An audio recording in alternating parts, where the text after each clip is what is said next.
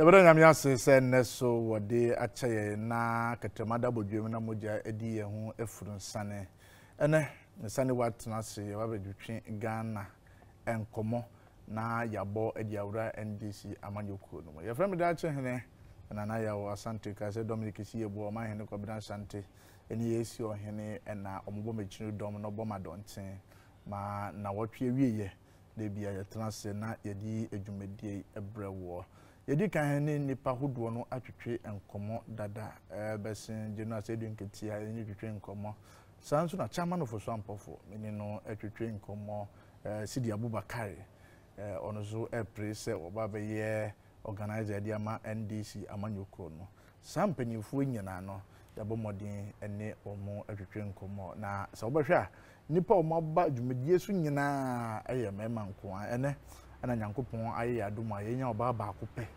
aye ne no ba betwetwe nkomo ono akokofa nkrata esi ne bi pepo se wo pese obeye vice chairman adima NDC amanyoko ne nkane no na nka wure mu amanyoko no mu anek eho na wodi na dwuma nso ne yi wo se ohwe na ho keka ebra no wo nek na wo se obeye the vice chairman adima NDC amanyoko na obetumi aboa ama party no 2024 wetumi ewi ni general election no sa nipa ya me ka no ho asemi ye friend no Evelyn Enyonam Mensah one of the astute people in the NDC ono na name ni ba betwetwe nkomo no mebisa no say ye man akwanya na as a NEC member ade ani die na otumi ye nti awusu say delegate nsa man kwan no besom as deputy chairman as a vice chairman former NDC amanyoko no ma me bibia boko de pacho nyame adumu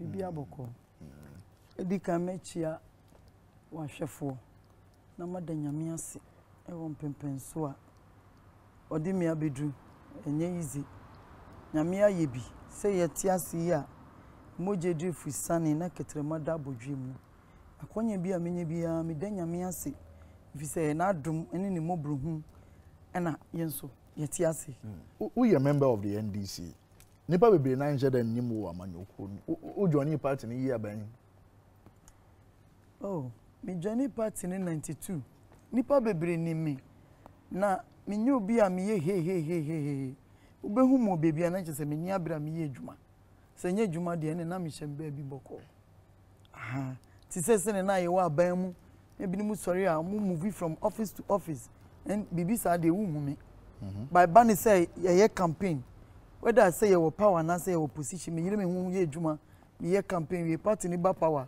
makopen baby atena party no opposition so makopen baby atena me nyo obi a me ye re baby a but ba na adwuma ye dia me bo adwuma nkasa join party no 92 e wo sunyane but actively ni dia 96 na mbe ye active na me bakra na edikan no na ye elect yenye election nti branch na me wo no eye Queen of Peace na ye select leaders na ye lead branch no nti from 96 na was one of the leaders na me ati as a secretary nti 2000 na ye select ye election elect ye as real executives and me secretary of the branch Queen of Peace and ye woman organizer be wuye ntina me hold two position as a secretary na me ati as a woman organizer sa 96 na me ye polling agent satam kra na me nyem nso ti hwe obi a kwanyemu a otimi ye polling agent and him say sa nipa no ye kasa obi sum party na chese sa nipa no osum party no but that time no ye friend Madina na ye mi constituency but time me bae no ye friend Ganof na ye Ganof amasama bokobi domi kwa benya ni nyina ka ho bia na ye Ganof nti 2000 na ye PC no ye honorable Dawood Yemu of blessed memory na me fa ni currency na no oye ye PC na I was part of his campaign team aye juma nti me twa na short no I've been a branch executive for 16 years. Sara na maye polling agent for 20 years. From 1996 up to 2016. Na me polling agent. It is 20 years experience of being a polling agent. And after 16 years as a grassroots, you know, and I'm a movie called Constituency. And I'm a Constituency Deputy Secretary of Medina. And after Medina, no, na me a deputy. After that, no, and I'm called 2018. I'm contested for secretary. Now me contested for secretary. No, niyama bebre siye. Sa election ni me hu bi da. Ye election wo demu na aspirant mpo no ye maye nko edemu wo. Enti ne ekọ so ni de na ye nim. Ti ye wie na chese. Ye election no. Ye election no. Wow, ye too so aba no, you don't have the chance to enter the room. Ye no West African Secondary School. Aha. Enti omo ye ne basa na wo hwe a say ye nipa 20 na to aba na mu hwia e was say rejected ni bibia no nke kosi 20 but na position bia ni eyi number of voter onya ye u calculate ye nsisi so aha nti me fi ho no na me si no nyankopon kasa nsi say obi challenge no na me call national na me call pick form as a national executive nti Medina constituency na ebi ni mu frɛ me winner 10 loser. Winner 10 loser, me de na mi fi omo. Nti after that no na me call national, me call PK form. Baby a meti me akọ me call ye campaign. Nti ye call ye election no, we win massively. Eno nti delegate a mo hwe yen. Ne di kan be se me da mo ase. Say 2018 mo be to abama me. Especially omo mo fi voter region. Because mentima ndru ho no satam ne so na me ho mfa me nti mentima nko baby kakra na me koy but omu hu say yes me obi a me committed a me ye djuma nti omu to abama me massively na ye 13 ne contest ye me na me nyae se me nya 2648 ni otosu nya 1004 that was the as a NEC member. I will call for vice chairperson. As a NEC member, the day na to me ye the boa party na. Uzu say anka delegates for ma akonya na wasa to aso. Me dan say. As a NEC member no, I did a lot. Normally no, eya na me pese me praise me hu. Se ba se me ka me praise me hu, I ntimi nka ne bebre. But eya omo mu gina bonte mu timi ka chen me ankasa. Because me ka eya na yese me ma me hu so bi santino. Me ka kakra bi pe na magya wo. But as a NEC member, no, you see you buy any opposition. You take office and you start your juma. You say Eastern Ashanti region. No, why do we have 0 branches? Be over here election. You be calculating no. Na NDC enya 0, enya nil. She our branch. Our branch we 9 executives. And think 9 executives you put no man to aba. Say ka branch one na polling station one. At least e benya NDC ni ba ku bia. Nka obe den. Obe to aba mai. So obe to aba na enya 0. Nti ye tnase as national executives ye research who say there's a problem. Nti ye ba ya pen ye start here. E di kan call ye mpanyimfo ni ho e ko sortie for their thoughts of why we lost the election. Okay. 999 executives, you know. Ye from mu say o mu meto abama yen. Ana mu mbra mu ye ye say mu ye we delegates. Nti ni ye 9. Nti u kokko na bisa ni say mpacha opposition ye den a onim ni position. U bisa chairman na oh me na me ye chairman. Chairman we secretary ye wan. Now ubisa say we hwan na we hwe eh me kura me yeden enti e ma ye hu say there's a problem in Ashanti and Eastern and I yetu ye ni si ho titembia na ye movie eye adwuma. This is the first time one NDC who say national executives see from akọ branches a omuko ye adwuma enti after that no ye adwuma wie no ye ndu bebia na COVID-19 so ye den e baaye COVID-19 bichiche niama Niama mi chiche no. Say if you are a family of 5, it can sustain you at least for 1 week. That is niama mi chiche or Madina constituency. Now me folly on the women and the youth. And I'm supporting MP Ninsu Kakra lawyer Susu. Inti women no more women organizer and any deputy. No more youth organizer and any deputy.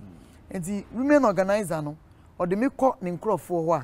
Na yako we leading me na less privilege. Na yako chiche. Owia na deputy so me deputy women organizer no so de me yako. Ninkro for officer mo ye less privilege. Na yako chiche mo aduane. Na youth organizer no so leading me.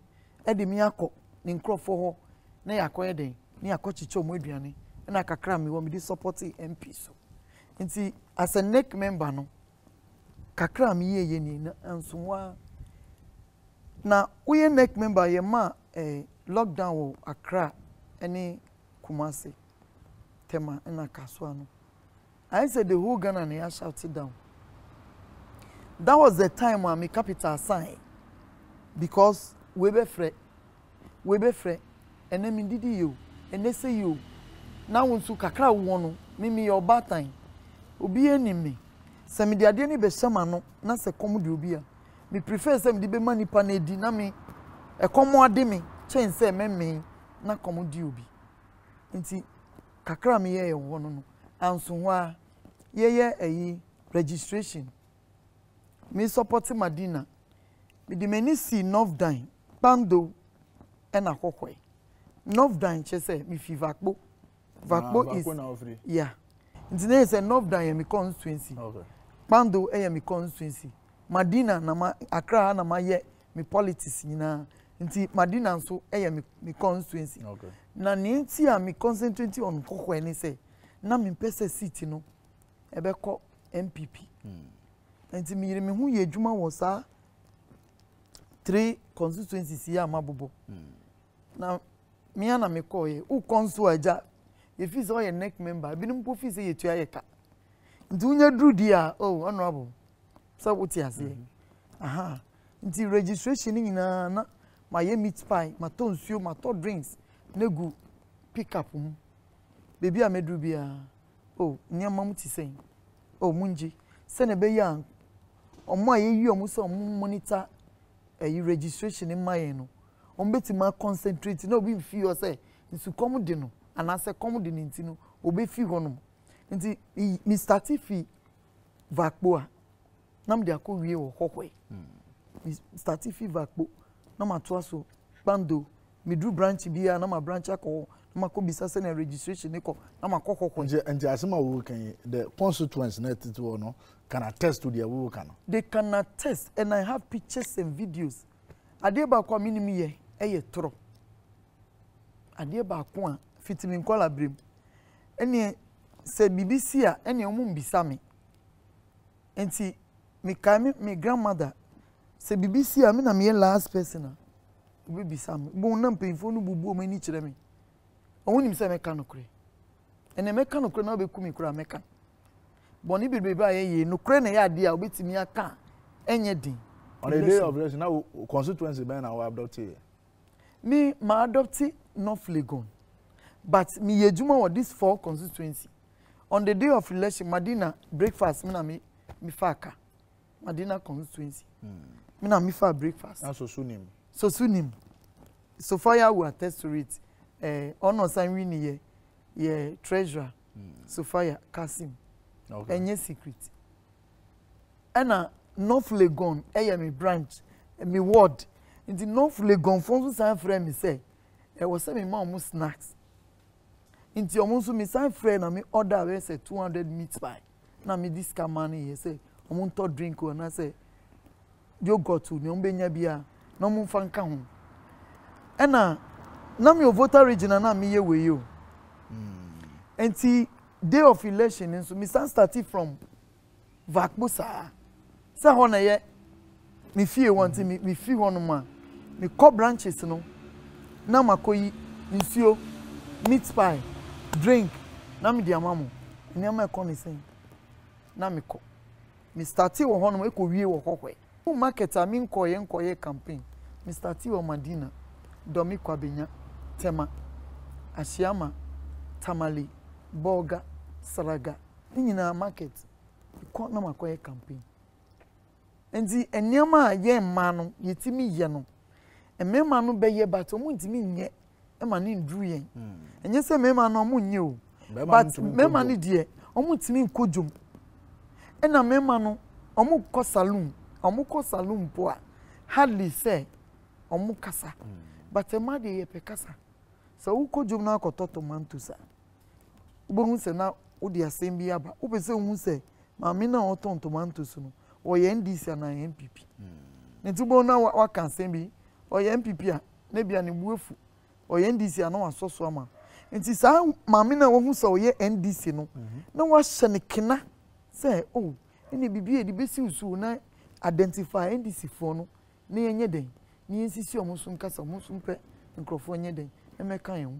Sa mami no ye MPP so a konya wo be fa so wo be convince no.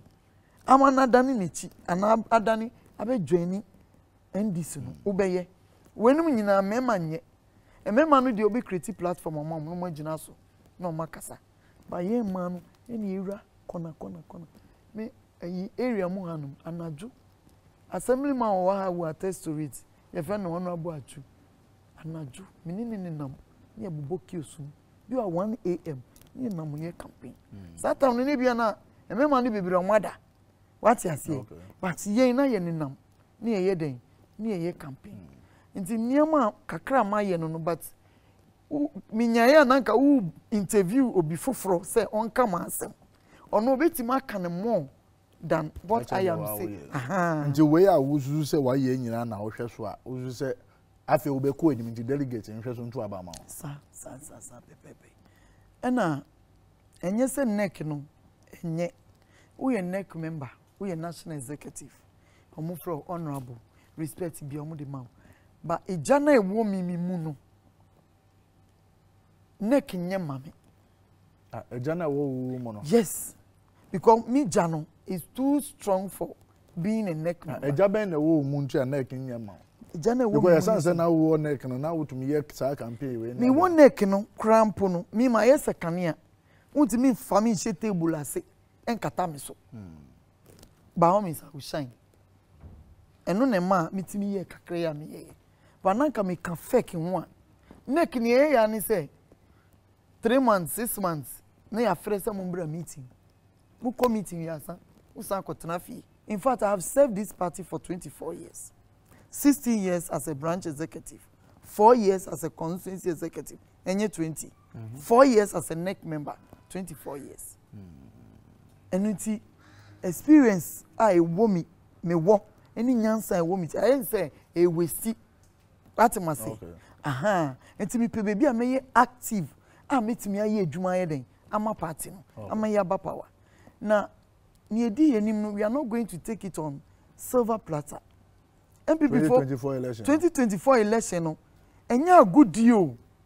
Enko fan boko. Enti misra mu delegate mo hwe say wo ska enti obema miska na ma vote ama no.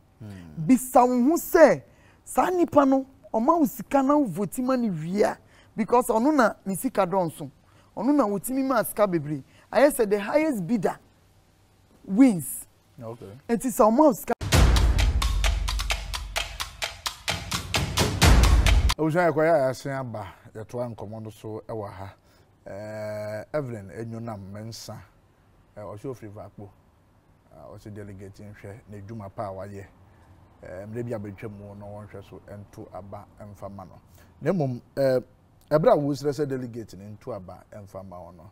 One of the things a delegate no be say ye hu e dey free wo no say ye to abam na obeye vice chairperson ade ane na opese wo ye e dey bo party no monim say me wo boss as you say say general na be wini a me ne be ye juma say of example for na be wini a obi biara obi wini as national chairman no me be ye vice a ono no ye penyini nti ono the mission any vision any the project or the beba no ena meboa amaya yeden amaya hye mu kina Nemum as a vice no me ankasa nso me wo eni suade hunu a me pese meye okay en affect party no anase en affect me a chairman no be den no e de beba nia me fi se to sini no me so me den me kire ma adwen nemum nia me fi se me be ye vice a metimi aye ni se I was strengthening the grassroots. Grassroots, no? Me strengthening grassroots, no? Especially women. Their welfare. And here, and the party work. Me strengthening in a way say, party no, branch no moon train say, party no fasika, in fisu wanye day, embra, and sana branch no mudia yijuma. Muba ben mu wi a afi family a wo se fankra tabra safo no se omutu abama wo na se bia wo beye vice chairperson safo no wo beye omo dan e ba na adwuma se mu a me da se even na me ye Madina constituency deputy secretary no na youth organizer na ye fe no ogbe pipiche sisi ono ye vice mi hwenhwen adwuma security company bi de me ho ko boy me pese me body enti se vacancy ba no ma kan kire me na quickly my friend youth organizer na ma ka kire ni say friend number we vacancy aba ti fa youth ni ko enti odi nipa bibiri akọ security we ni mu a me mpomi ni momo because oni youth ni ye den e wo ho me say me nko ye security But I say, it's in a way no, bebre nye juma. And as 2016 nso no, Tony Goodman. Yeah. Now on ye PRO for Health Ministry. Ministry of Health. Yes.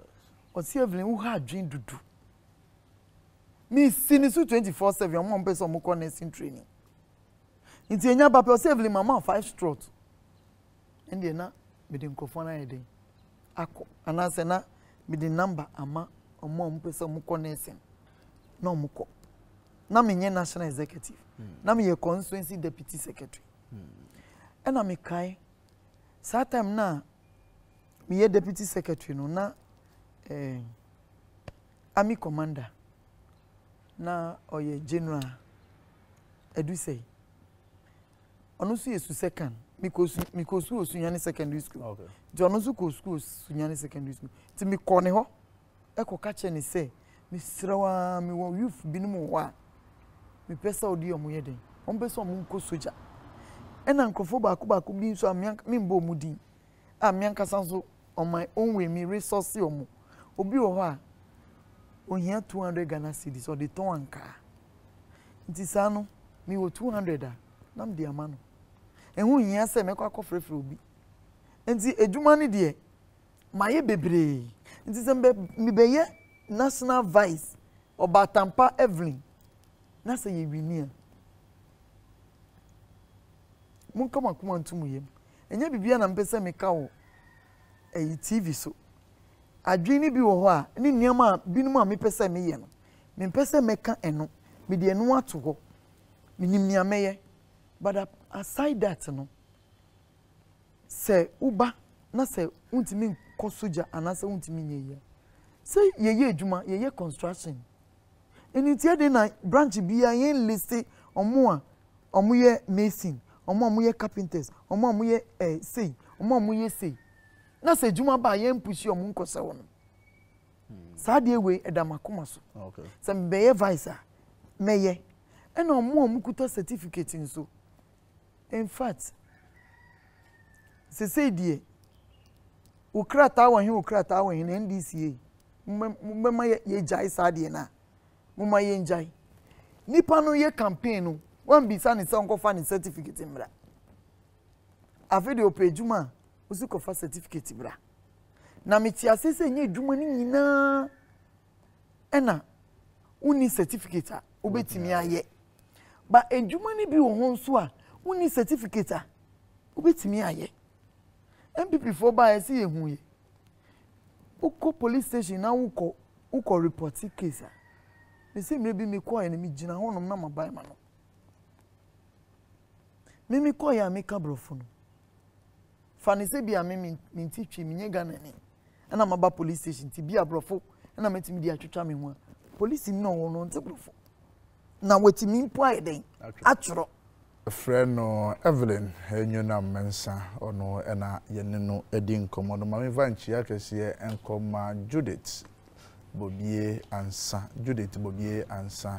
wo Winneba Judith Bobie Ansa the daughter of the late Felix Bobie Ansa wo fuase enchi akese enko enfama ntebusua mamenje wo na memfa wonsia. I've always said, if you had a chance to go on your knees and say a prayer, say one for me too. Good evening.